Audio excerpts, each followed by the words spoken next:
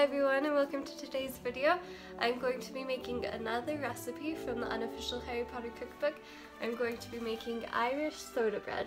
So when we were in England, towards the end of the trip when it started getting cooler and wasn't quite so sunny and warm, I started craving Irish soda bread and Molly's creamy onion soup. And so I've continued to be wanting that since being back, and I decided since today is a little bit more of a chilly day, it's actually like in the low 60s, high 50s, which is pretty cold, I'm going to make it, so I'm pretty excited. To start off with, you'll need just a few ingredients. You'll need flour, of course, which I don't have out here, milk, lemon juice to make buttermilk, or else you can just have buttermilk, baking soda, salt, cream of tartar, 4 tablespoons of butter, and an egg. So let's get started. Okay, so first off, I set the oven, I preheated it to 425 degrees, and now in my large mixing bowl, I'm going to whisk together the dry ingredients. So the salt, the flour, the baking soda, the cream of tartar, and just get it all nice and mixed in here.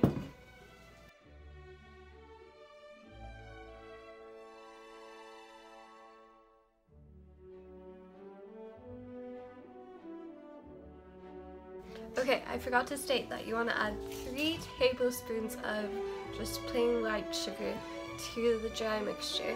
And once you have it all whisked together, you're going to take your butter and cut it into cubes and rub it into the flour mixture. Once you have done that, you will, with a spoon, because the mixture is heavily floury, so you'll, with a wooden spoon, mix in your egg and buttermilk, and I'll show you how to make the buttermilk in just a second. Okay, so when I make buttermilk, I just take the measuring cup that you need and measure out however much milk, well, buttermilk you need. So this recipe calls for 1.5 cups. So I will pour in just a little bit, maybe like 1 1/3, 1 1/4, a little bit less than 1.5 cups of milk. And then with your lemon juice, I'm just going to pour this to make it up to 1.5 cups.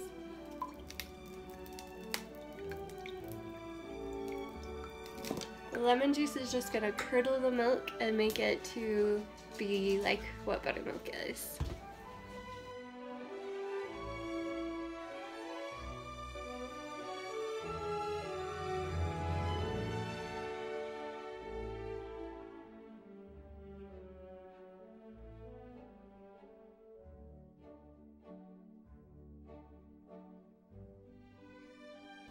Okay, so once the dough has come together and you kind of knead it, you're going to grease a cookie sheet and stick the dough just as a ball on top of the cookie sheet, and then you will lightly flour the top of it. So right now I'm just kind of rolling it, I wish you could see it, in the flour that's left over in the bowl that didn't quite mix to get it on top. So you'll just take it as a little ball and stick it on the cookie sheet. With it on the cookie sheet, you will then make an X on it. Rinse the flour off your hand.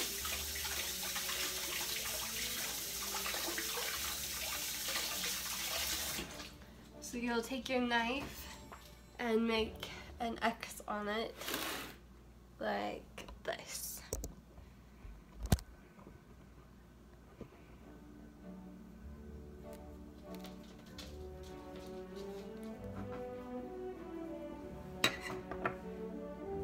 Okay, when it is done, it should look something like this, with the X and being lightly floured.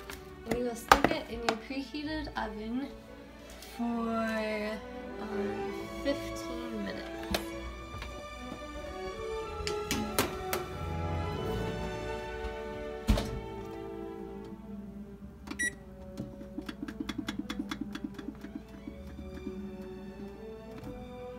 When the 15 minutes are up, you will turn it down to 350 degrees and bake it for another 40 minutes. Okay, so to go along with the Irish soda bread that I'm making, I'm going to make this creamy onion soup. Molly makes the soup and bread together for Harry in Harry Potter and the Half-Blood Prince in Chapter 5. So for this recipe, it's pretty simple. You need 2 onions, some broth. You can use chicken broth or vegetable broth. Since my sister, who is eating this with me, is a vegetarian, we always use vegetable broth. I like the taste of it better too. Salt and pepper, 2 tablespoons of butter, 1/3 cup of flour, and then some milk. You will use 2 cups whole milk divided. So, okay, to start off with, I'm going to wear my super awesome onion goggles. I definitely recommend getting them if you want to hate cutting up onions. They're the best Christmas gift that I've received. Like, one of the best at least. So I'm going to wash and chop these onions.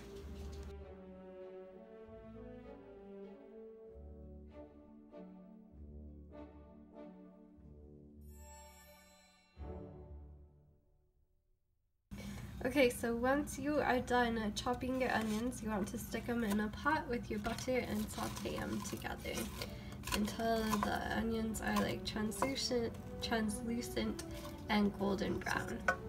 Okay, so I just pulled the bread out of the oven and it looks delicious. And the onions are also done cooking, so I'm going to add the salt and pepper, just however much you want, and the vegetable broth to it.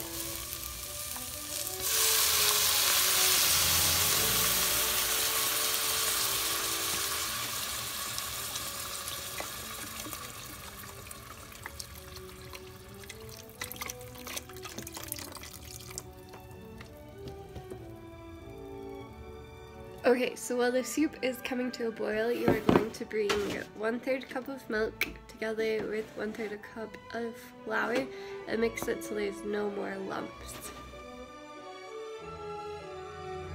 Okay, so once the soup is boiling, you're going to add your flour and milk mixture to the soup just to help thicken it up.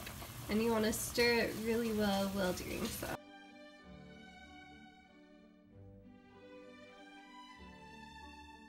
Okay, now that the soup is boiling and has thickened, we're just going to add the rest of the milk to it and mix it together.